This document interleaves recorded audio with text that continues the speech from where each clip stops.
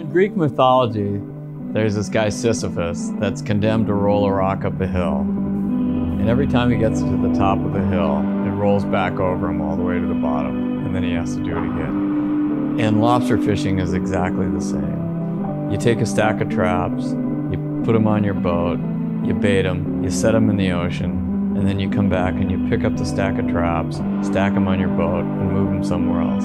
That's lobster fishing. We as a family used to go out on the boat all the time for fun and camping trips. And some days Dad would take us out lobster fishing for fun. And some days he'd get a babysitter. He was dragging me and my brother out there to go fishing with him. But after doing it for years and years and learning to appreciate being out on the ocean every day, in a roundabout way, I made a commitment to becoming a lobster fisherman. Channel Islands have a lot of things you're not going to find really anywhere else in the world. They're extremely dramatic. They're very remote, very separated from the coast of California. And one thing I always find fascinating is how different they are from each other, even though that they're really only a few miles apart. There's a lichen that grows in the cliffs out there at the Channel Islands, and it's pretty interesting. It only grows on cliff faces that are facing exactly due north. Lobsters are the ultimate prehistoric sea cockroach. They remind me a lot of dinosaurs, really.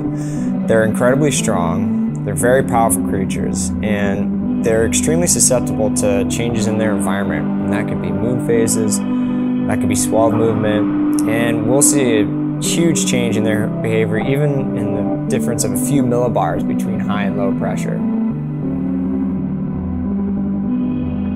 As far as superstitions go, my dad and I joke about them a lot. They're pretty present in the fishing industry, and you hear some like no bananas in the boat or no whistling in the wheelhouse because you might whistle up a storm, but we don't really subscribe to any of those. The connection between commercial fishing and big wave surfing is a strong one. I'm definitely not the first guy to do it. There's been a long line of surfers with a background in fishing. And the reason for that is because it's one of the few jobs where you can take off and go surfing whenever you want. While at the same time, you get to be out on the water fishing whenever you want, enjoying the ocean.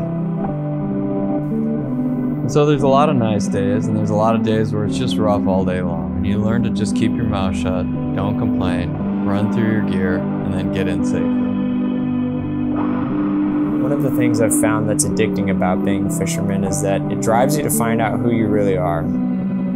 It's very similar to other endurance activities. There's a lot of sleepless hours and early mornings, and you learn to push through those tough moments. And after you push through those tough moments, eventually you get to the dock, you deliver your catch, and you have your first day off, and you wake up in your bed and you're like, yes, I did that.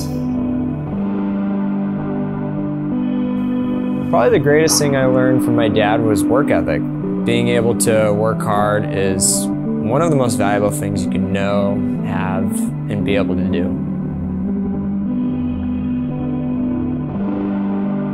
As a dad, and watching so many other fathers introduce their sons to fishing, I wanted to make sure that he loved commercial fishing and not to push him into it. I'm very grateful that he enjoys this business.